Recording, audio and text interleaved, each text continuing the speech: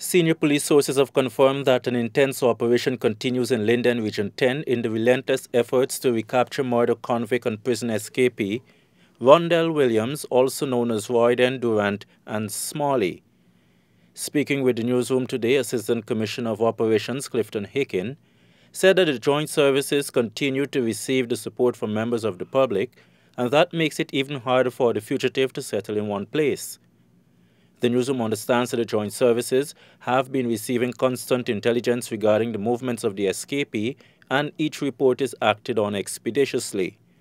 Meanwhile, Commander of the division, Anthony van der Heijden, told the newsroom that they are positive that Williams is still in Linden and was unable to flee the area following the operation over the last weekend, which saw his accomplice and former policeman Yuri Vaswick being shot dead.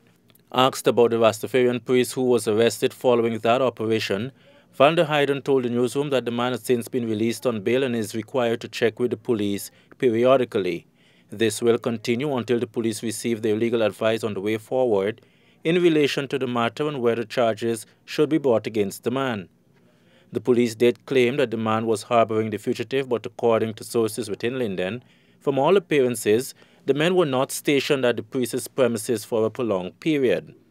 At the time the police moved in on the men over the weekend, the men were already preparing to remove from the location and had their bags packed, among other things, as they were awaiting the arrival of a vehicle to make a pickup. Varswick and Williams were among several prisoners who escaped from the Camp Street jail and a holding area at Losignan prisons in July.